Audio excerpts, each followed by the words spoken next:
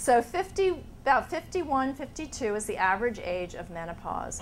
That's 12 months after the ovaries, after the last period, and after the ovaries stop producing hormones that have boosted her communication center circuits and emotional circuits, and the drive to care for others and to resolve conflict at all costs. So with her estrogen down, her oxytocin is down too. So until menopause, women are programmed by the interplay of hormones, physical touch, emotion, and brain circuits to care and fix and help everyone around her, mostly in her family.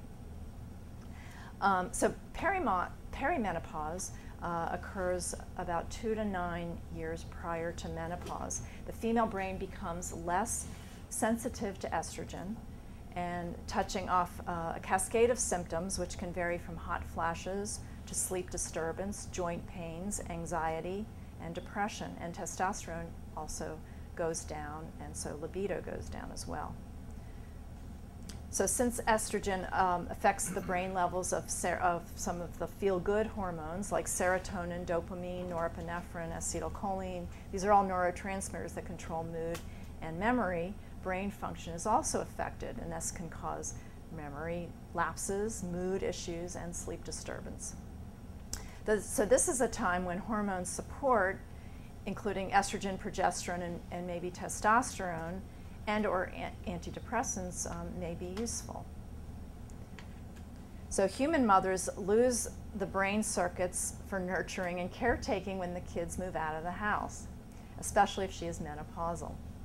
But these circuits can be reignited if a woman adopts, or they have another child in the house, or they're taking care of their grandkids. Now, statistics show that 65% of divorces are initiated by women in menopause.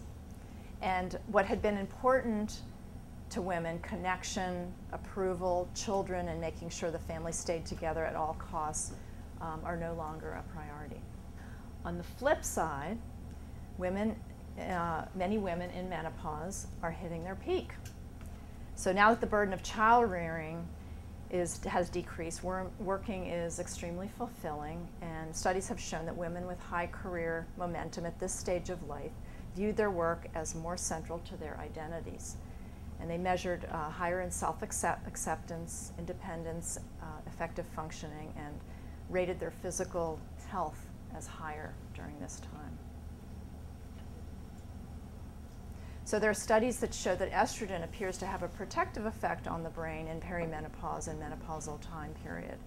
But each woman has to consider their own medical history and family history in deciding on hormone replacement.